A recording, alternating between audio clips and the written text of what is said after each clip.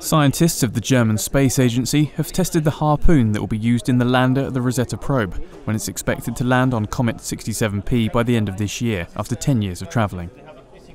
Rosetta carries a space landing device called Philae. ESA plans to deliver the lander to 67P's surface in November.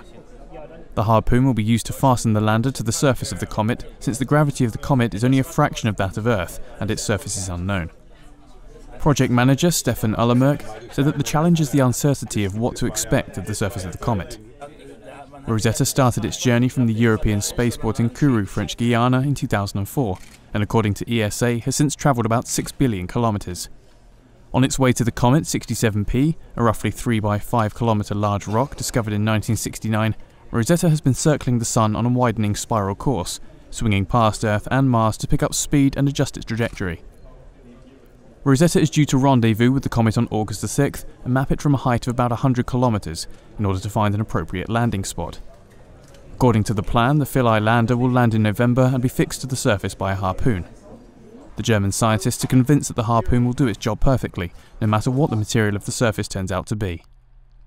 The test of the Harpoon at the German Space Agency laboratory worked well, though not perfectly, since the Harpoon diverted slightly into the wooden box surrounding the experimental material.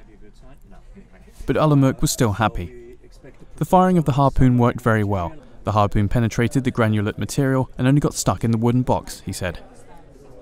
Until the end of 2015, the probe is set to gather data on the comet's surface and examine how it changes as it nears the Sun.